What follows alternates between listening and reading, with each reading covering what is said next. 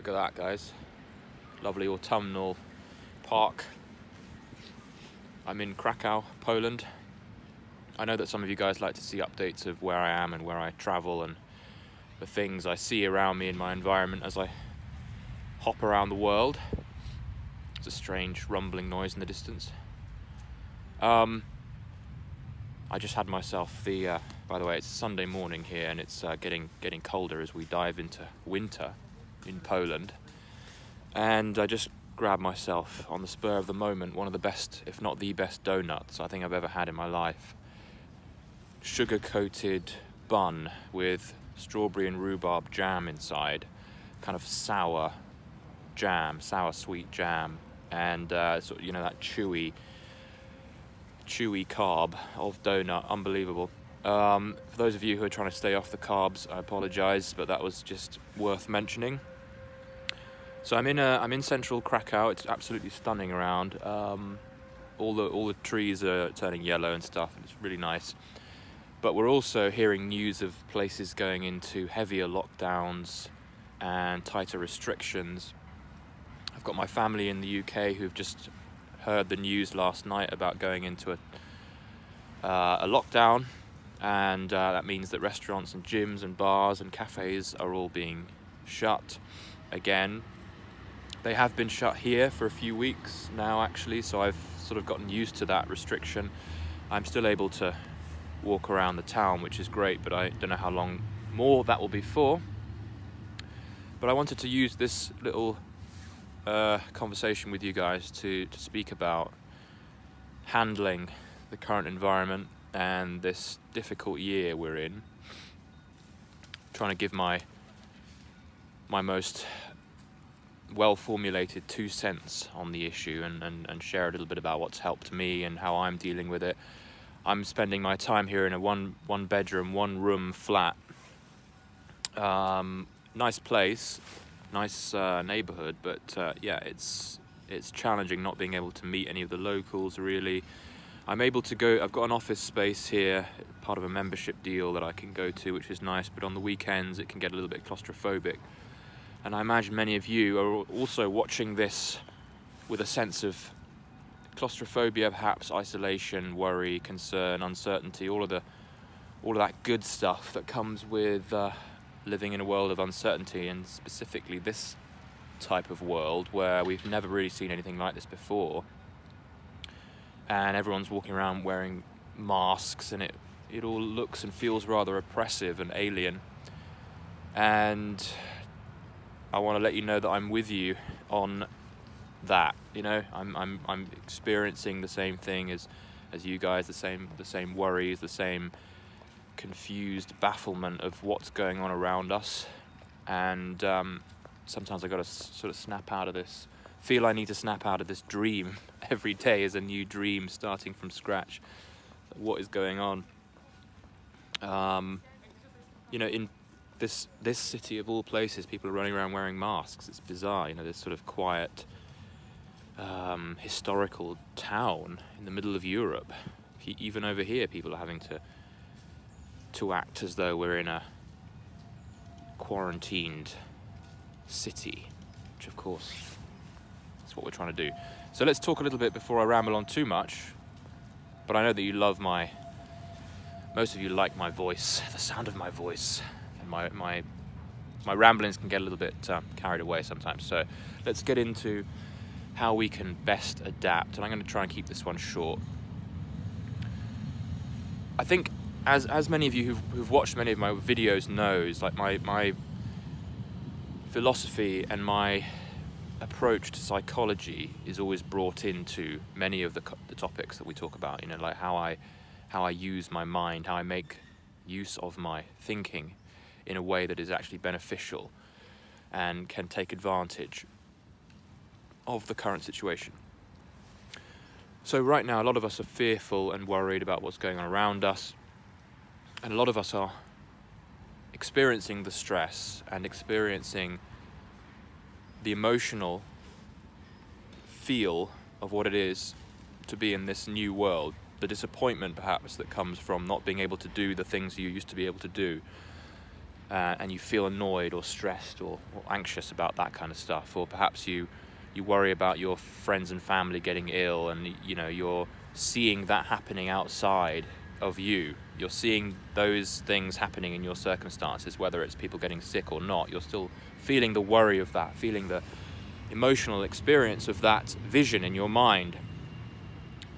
And the reason I talk about it in these terms is because that's really all it is. We have to remind ourselves continually, and this is what I have to do for myself as well, is to remind myself continually that all your stress that you might be feeling and all the discomfort you might be feeling is all self-created. Don't forget that.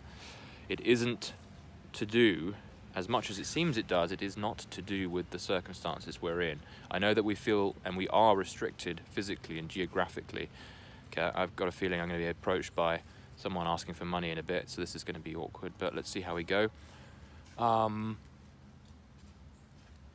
It's easy to be thrown when there are people approaching, but we look around us and we see how our circumstances have changed, and we feel what it feels like to be, you know, we kind of experience the stress of that, of those circumstantial elements in our life. And so it's very easy to kind of feel victim to what's going on around us, and to feel like we have no ability to have any control, have any effect over how we feel and the stress that we feel. We feel that it's, you know, it's coming out from outside to us, and we can't do anything about it, and life is difficult. Well, we do have a lot more that we can do, or rather not do, in terms of letting go of what's happening. And it's what's really been helpful for me is realizing that if I'm feeling stressed and I'm annoyed at how things are going, I have to remind myself that this is a response to my thinking. This is how I perceive things. I perceive things to not be good, and therefore I don't feel good. And you might be experiencing the same here and there. In effect, nothing has changed. Yes, the world looks different, but there is always going to be uncertainty. No matter what stage in life in the world we're at, no matter what phase in history we're going through, there's always going to be something going on somewhere that could cause you stress and annoyance. Whether there's a quarantine or not, whether there's a lockdown or not. There could be no lockdown, everything could be going great, the economy could be flying, but you might be having the worst relationship situation in the world, and you might be feeling awful. So it's all down to your own perception. It's not down to what's actually happening, because you could see anything in a positive frame. Everything can be a source of opportunity, of growth, of learning. And so this is where I want to guide this conversation towards. Just to look at the surface level is to say to yourself, okay, things are different.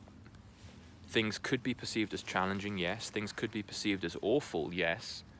But how might this actually be working in my favor? Like, what can I make out of this? How could this phase in my life be actually a time for great learning and great growth, rather than fear and feeling worse and decline? How could this be a positive phase in my life rather than a negative phase? Got the old coffee going.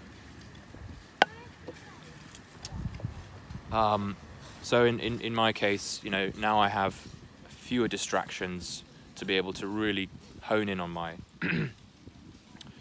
consulting business and focus on developing relationships through the internet, and do all of this in pure focus. I'm able to spend more time on my content and all of that good stuff. So there's fewer distractions.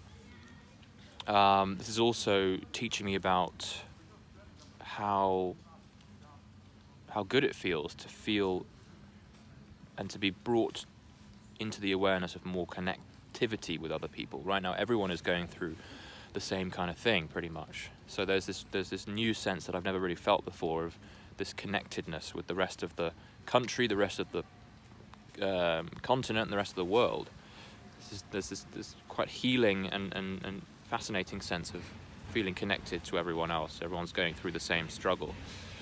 Those are two things, but if you can think over this and do a bit of a brainstorm or just meditate on it for a bit, you'll be able to see how many positives and how many good things that you can get out of this there can be.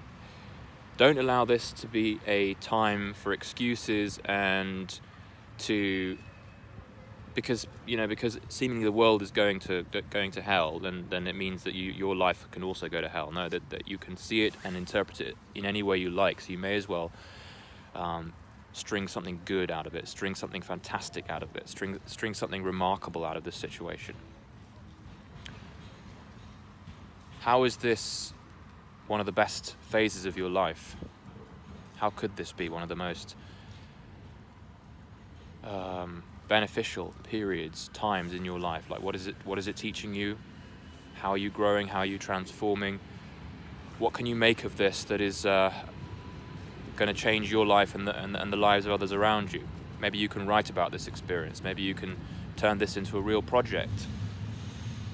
Maybe you can simply sit in gratitude for what you do have. There's no better time really than to explore gratitude and to realize how much you actually have.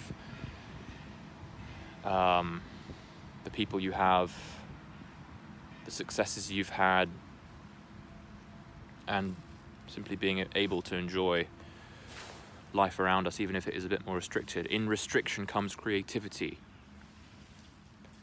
How can you be creative at this time? So those are a couple of things to think about. Just in a nutshell, to go back to the main point, don't forget that even though it looks as though things around us are seemingly bad and are having an effect on our stress levels and our emotional well-being, what's really happening is your interpretation of what's around us, and you're seeing things as bad and you're thinking things are bad, and you respond to your thinking. You're not responding to what's happening around us. So in that sense, you have the ability to let go of those thoughts that are not helping you and to redirect your attention towards the things you can control, the things that are good, the things that are positive. You do have control in that sense, in which case you could turn this into a really good time for yourself. Good, not necessarily, a lot of people think, oh, good has to be success in the traditional sense. You know, it has to be everything going right in your life, seemingly. Everything going, I mean, it's difficult to define it, but you could see a good period in your life as being something that's full of hardship. That could be a really good period in your life. Doesn't have to be a bad phase to be full of hardship. It can be the best time in your life. The more challenge, the more strength you're building in yourself. So something to think about, guys. It's nice to bring you into my world through this window into Krakow in Poland. I have no idea where I'm going to be for Christmas, what's going to happen in the next few days. So I'll keep you posted.